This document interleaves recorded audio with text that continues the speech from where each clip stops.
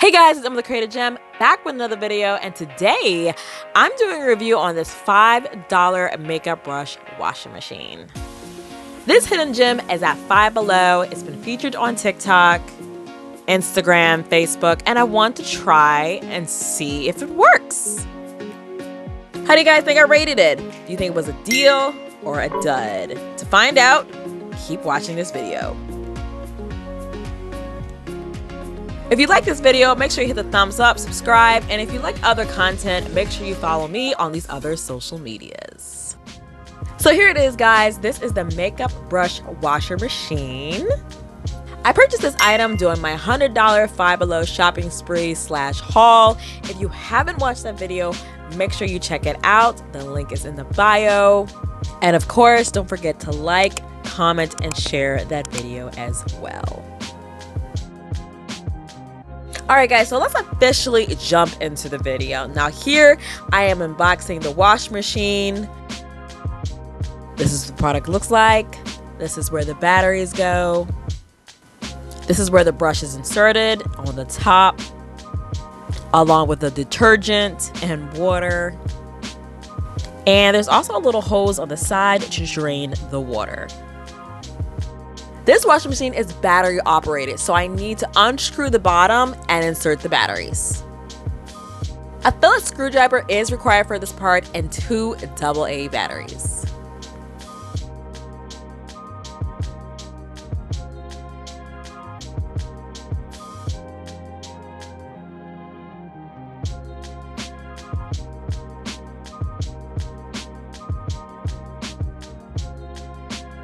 Alright, so once the batteries are in, the wash machine is pretty much ready to use. So the next step is to add a 1/3 cup of water and also a cleanser or soap. I'm using a facial cleanser. You can use any cleanser you want. It can be antibacterial or even a Pacific brush cleanser, but I'm just using a facial cleanser that I had on hand.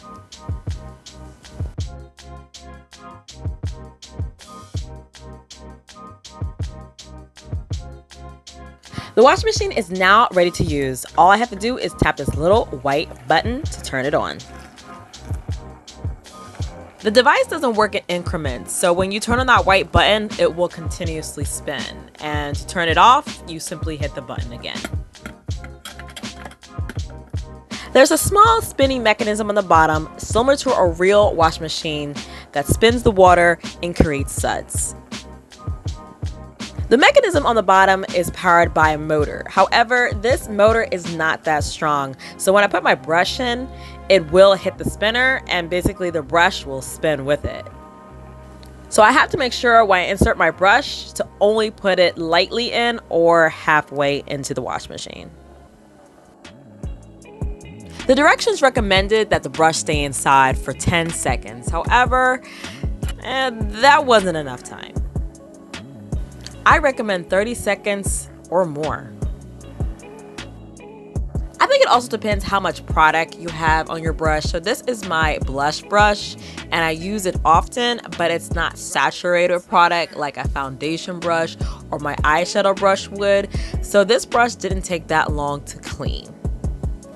But I took it out when I figured the time was right, or when my ancestors told me that's enough time.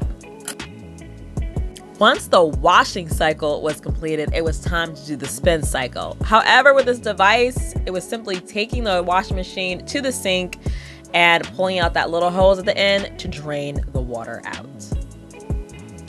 Oh, and a quick tip, when you're using the wash machine, make sure you have the hose attached to like a little hook on the top. This ensures the water doesn't spill out when the machine is on. For my second brush, I did the same steps as before. I filled the wash machine up with a 1/3 cup of water and also a little bit of my cleanser. I turned the washer on and this time I'm using a more saturated brush. This is my eyeshadow brush that has a lot more product on it, and I'm gonna see how it works with this brush. Like I said before, this brush is more saturated with product, so the water is starting to change to a darker color, which means it's definitely cleansing the brush more. But it also could be because I added more cleanser to it as well. But It looks like the wash machine is definitely doing its job here.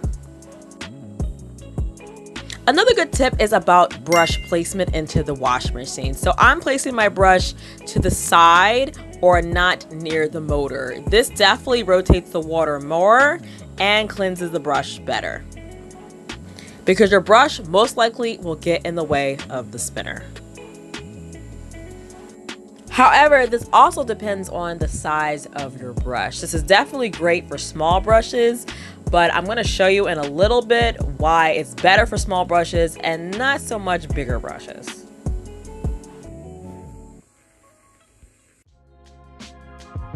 That little holder back there is also from FiveBelow. It's super handy because after I cleanse my brushes, I can stand them up and they can air dry. Okay, so now I'm gonna try a bigger brush. This is my powder brush, and let's see how well it's gonna cleanse it.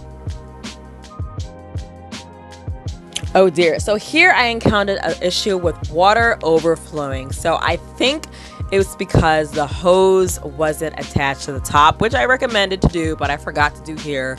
I think it was that it wasn't attached to the top. So when I inserted the brush, it created like pressure and it pushed the water up the hose. I also think it's because maybe I put too much water, and because I just went to the sink and filled it up instead of measuring out.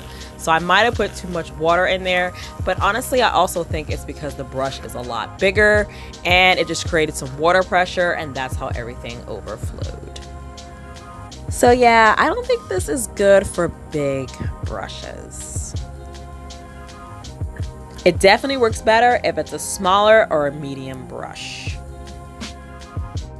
My brushes are all cleaned, and now it's time for the verdict. Was this a deal or a dud? So let's talk about the pros and the cons. So the pros are this. The device is $5. It is portable, and it's great for cleansing small brushes that don't have a lot of residue on it. The cons, however, are it's not good for medium-sized or big brushes. It can overflow, and you do have to leave it in longer than 10 seconds. I think this wash machine is great if you are traveling or you're just starting out in the makeup world and your brushes aren't filled with product. However, if you use your makeup a lot, like if you use it daily, I wouldn't recommend this device. I would only recommend using it once in a while if it's an emergency, but I would definitely just cleanse my brushes like I've been doing, which is using a pad, soap, water, and just letting them soak. Let's also keep in mind it was only $5, so you can't have too much of high expectations of something that's $5. However, I do rate this 3 out of 5 stars, so this is definitely a deal. Alright guys, so that concludes my makeup brush wash machine review. If you enjoy seeing content like this, make sure you like, subscribe, and hit that bell notification on the bottom to be notified when I put out similar content. Until then, stay safe, stay home, and wash your hands. All right? Bye.